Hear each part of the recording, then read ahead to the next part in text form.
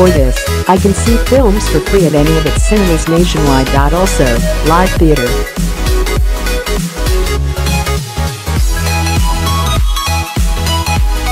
You estimate that throughout the year I have seen at least 150 films, everything from Hollywood blockbuster La La Land, the ridiculous death of Stalin through to the outrageously witty The Party in Kenny, a tender documentary about Kenny Dalglish, manager of Liverpool Football Club at the time of the Hillsborough disaster.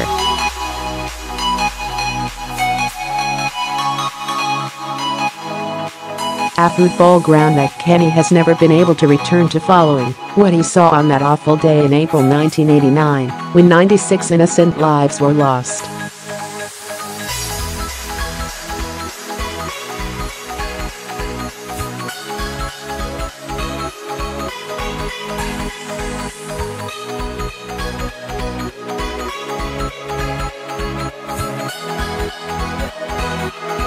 Followed by Mountain, a documentary by Jennifer Peetham about the sustained beauty of the planet's mountain ranges, despite man's best efforts to destroy them.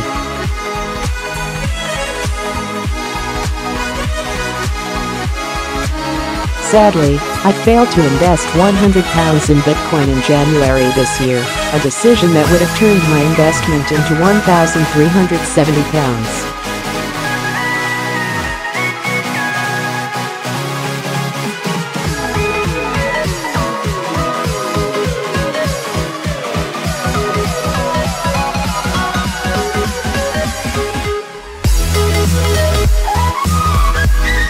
After repeated persuasion by colleague Laura Shannon, I finally signed up to the company's cashback program that allows employees to get money back from everyday purchases at numerous retailers.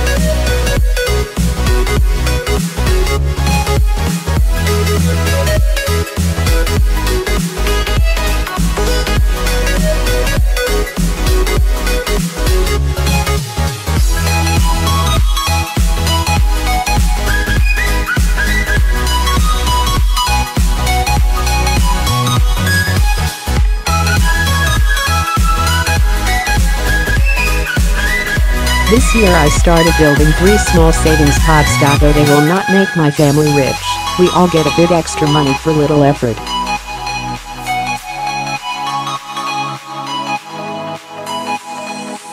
I opened a regular savings account with Santander Bank, paying an inflation-busting and market-leading 5%.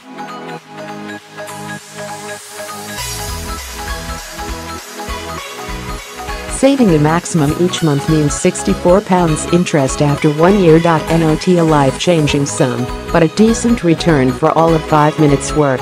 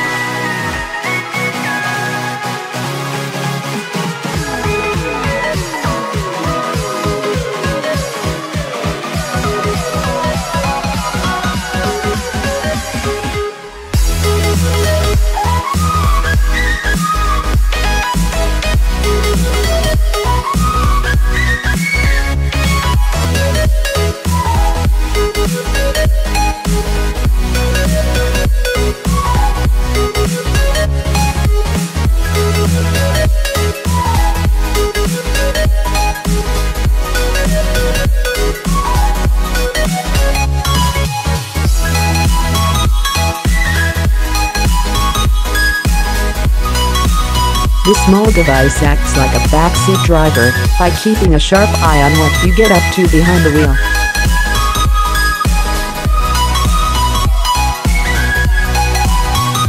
Annual motor insurance is still an eye-watering £991 with Hastings Direct Smart Miles as I share the car with an 18-year-old daughter, but the insurance industry is a racket that is hard to beat.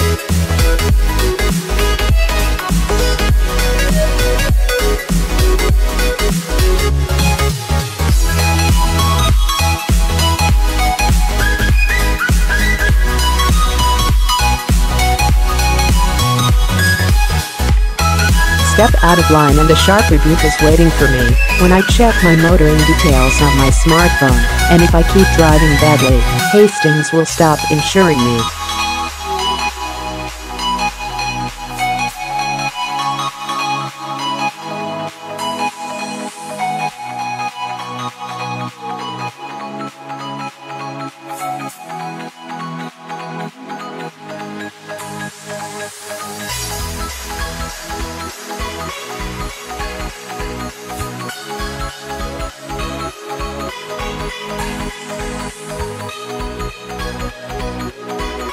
Joe Thornhill, I bagged a cheap mortgage before rates went up. Consider myself an unlucky person, so I am quite pleased I managed to switch my mortgage deal to a great low rate just weeks before the Bank of England decided to raise interest rates in November.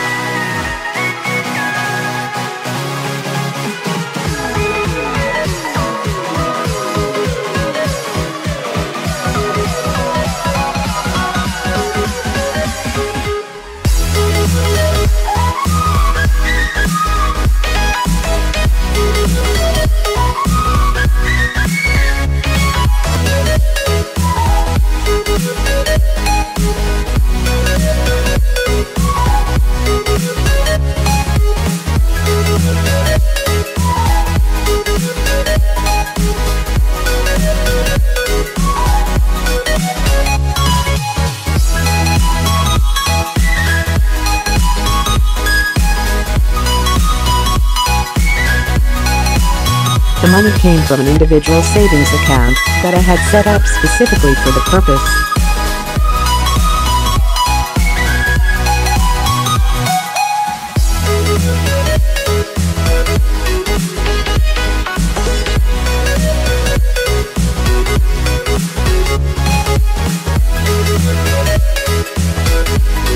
They are fixed, which means I do not have to worry about whether the bank rate jumps up again.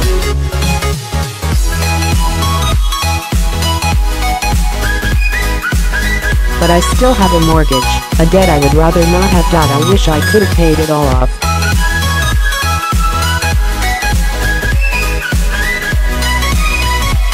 My objective is that in 2 years' time, the family home will be mortgage-free. Memo to sell, get saving ASAP.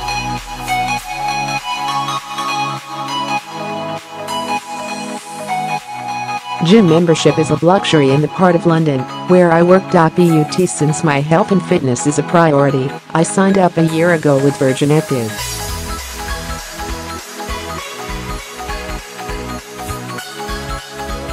It all went swimmingly, so to speak, as I only wanted to use the pool for the first few months.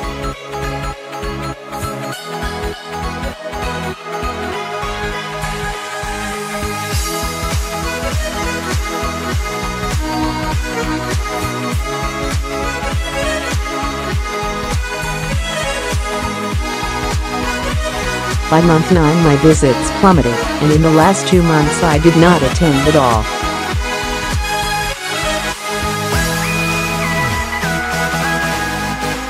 I cancelled my membership. This might be considered an easy money-saving tactic as I am now more than £100 a month better off.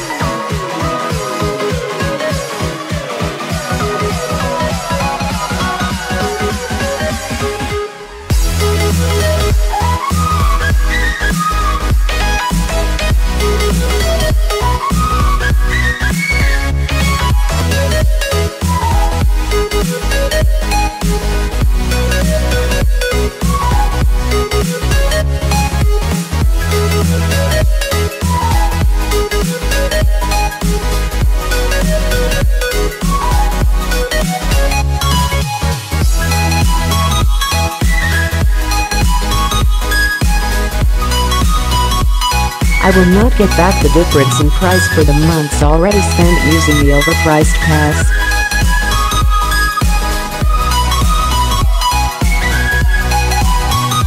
This comes at a personal cost of £166. I blame a confusing ticket buying system and too little time to spend working it all out.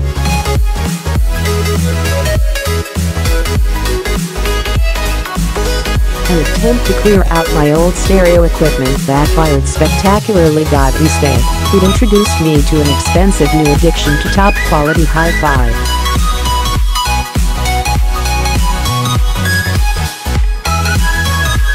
It started when an old Arkham compact disc player broke down, and I sold it on auction website eBay for £200.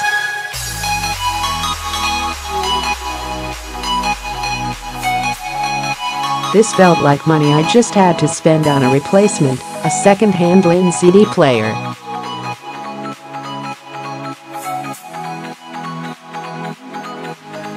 As soon as a disc was played, I heard a higher quality of music never enjoyed before.